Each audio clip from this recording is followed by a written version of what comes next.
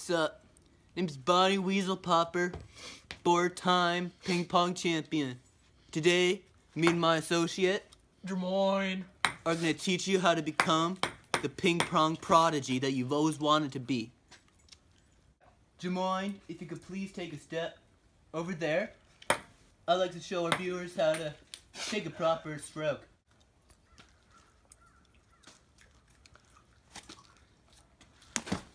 Alright, childs.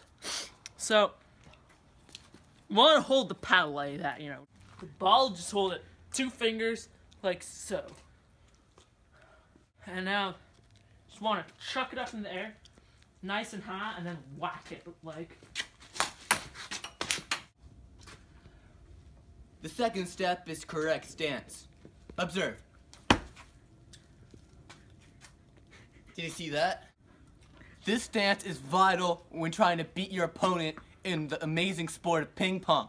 You should be feeling the burn in your lower shins, if not your upper ankles. If you don't, you're doing it wrong. Serving is all in the flick of the wrist. You know, you just want to blam it. Blam it. Blam it. And once you get the ball in there, after practicing that motion a couple of 100 times, just beauty, watch. The fourth and final step is to have a good return. Without a good return, there's no good rally, and without no good rally, there's no good ping pong. Let me show you how it's done. Fire away.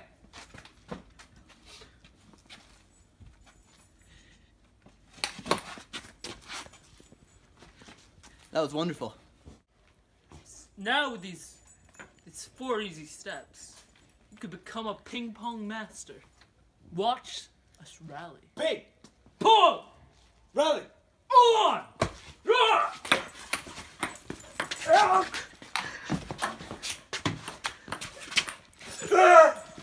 Game point. Win. Over. If this video helped you in any way, shape, or form, please be sure to like, subscribe, comment, subscribe. Thanks. I am it.